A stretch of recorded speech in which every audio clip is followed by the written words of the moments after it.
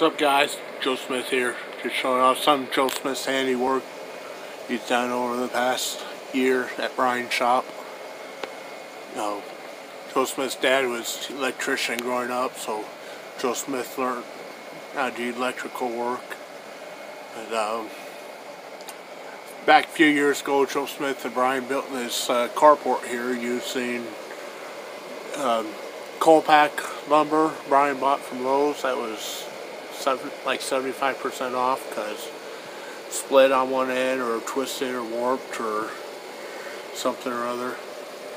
And then we found these light fixtures here on the internet. They're IP65 outdoor rated. They got high intensity LED bulbs in them.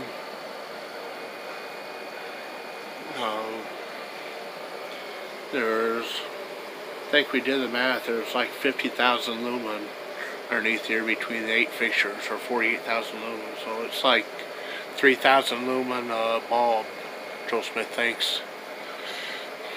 As you can see, when we built it, we used hanger brackets,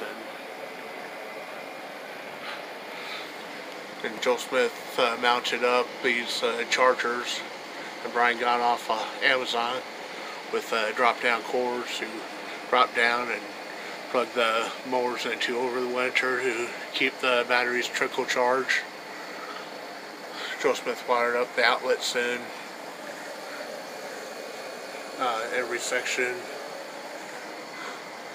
Outdoor rated outlets and outdoor rated waterproof housings or boxes there.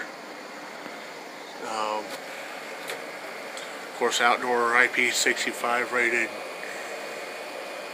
light fixtures. The gray wire, that's outdoor direct burial rated underground wire. So that wire you can bury 2 feet in the dirt and it won't hurt it. So even though rain doesn't get up underneath here at all, or doesn't hit where this stuff is at, Joe Smith likes to go above and beyond when it comes to electrical work or any kind of work. That's why we use hanger brackets there.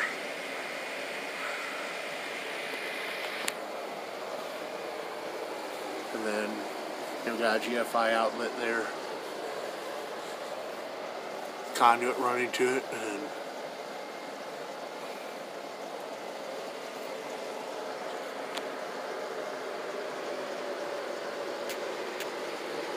so everything's made to withstand direct rain downpours, flooding, being underwater, whatnot.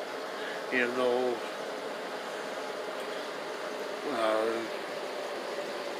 any rain ever even hits any of this stuff, just to go above and beyond, play it on the safe side. Joe Smith signing out.